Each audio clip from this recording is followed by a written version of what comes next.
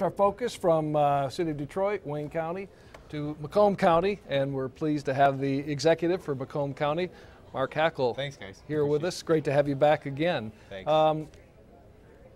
There's an election in Macomb County too, right? Yeah, well, for the county executive, it was really there was no primary for myself, so I didn't have a primary. We'll have a contested race in the general, and we'll see who the GOP candidate is. But there have been other races. Again, the race that's out there for one of the House seats in Macomb County, there's a primary, and two Republicans are squaring off, and that one's been a very interesting race. A lot of money spent on that one, and boy, I think candidates trying to determine who the real Republican is in that particular race. So it's either going to be Stanley Grott or Pete Lucido, and waiting to see how that turns out tonight and see what the Democrats can do as far as the general election versus one of those individuals. Yeah, one of the things that's going to be watched closely in each county is the vote on SMART. And I know in the past Macomb County has been very supportive of transportation issues, but you've also been a very bread and butter county. And do you expect any kind of change when people feel as though, I may just be taxed out a little bit? Macomb County, I think the residents realize the importance of that regional transit system we have, SMART. There has never been an opt-out in Macomb County. Every municipality has always been on board with that, so I'm very confident that it's going to pass in Macomb County. Just from what I hear from people, they're interested in it, and the history of the voting in the SMART Village. One of the other ones is Proposal 1. That one's going to be a 50-50. I'm not really sure where that's going to go. Yeah, I mean, it's the messaging, and people were concerned because they just didn't understand, the way the commercials came out. This is too good to be true. They were questioning why that is, and even I got phone calls from it. So, where were you?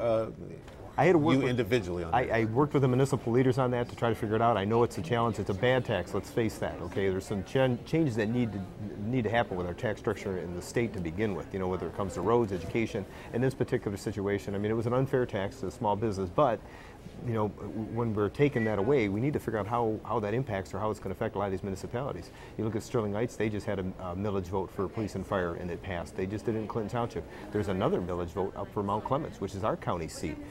Our county has not had one municipality in Macomb County that's seen emergency manager status. We're concerned that if that vote doesn't go through in the city of Mount Clemens, that could cause for them to be in an emergency manager situation. So we're very concerned about it and hopeful that that vote passes. If not, we're going to be working with our officials in Mount Clemens to see what we can do for them. Yeah, and we're going to hear a little bit more later.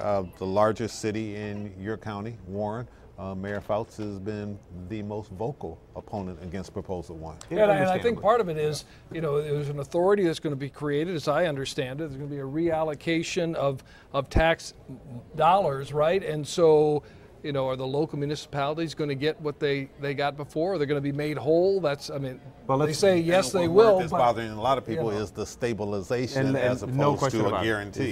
This promise. I mean, this is promise made, going to be promise kept, and I don't think any municipal leader really is that happy with Proposal 1. I mean, they realize it. They know it's a bad tax, but before it goes away, they want to figure out what's there to replenish it because they're in such dire straits, a lot of these communities right now.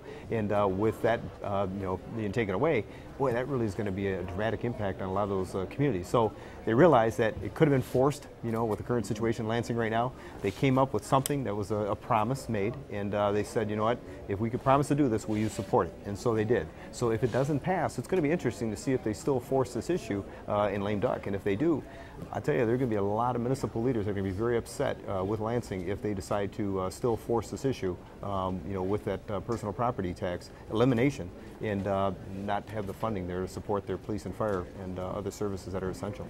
I'm sorry, Dave. No, go ahead. You probably won't answer this question, but I'm going to ask it anyway. Whoever wins in Wayne County, you're going to have to do business with them as the county executive of Wayne. Is there anyone in particular you rather do business with?